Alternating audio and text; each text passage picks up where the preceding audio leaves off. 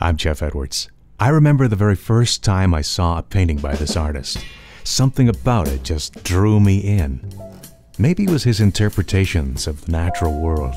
The way he saw things just resonated with me.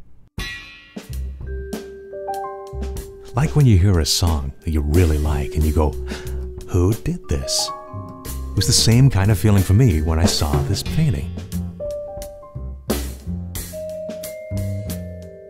I caught up with Gary in the fall of 2011 in the middle of a Pacific Northwest rainforest where he lives on about 20 acres near Cultus Lake in British Columbia. At age 19, I studied art up in Nelson and haven't turned back since then. I read about some famous artists who painted thousands and thousands of paintings, and I think, I don't know if I'll paint that many. Maybe I'm not fast enough. In the past, I used to paint very photographically, and I would try and compete with the photograph, in a sense, reproduce reality. And though I admire the skill it takes to do that, in the end it leaves me a little wanting, feeling that there's something more.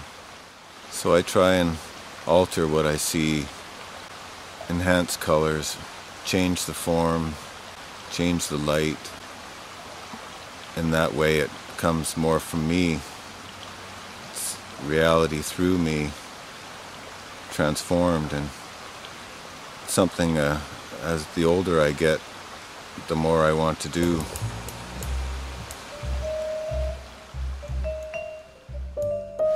What I've been trying to instill in these paintings is a sense of a strong memory. I'd like these paintings to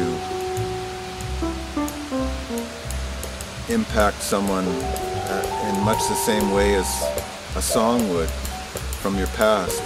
Then all of a sudden that flood of memories that comes back, those warm emotions, I'd like my paintings to work in the same way.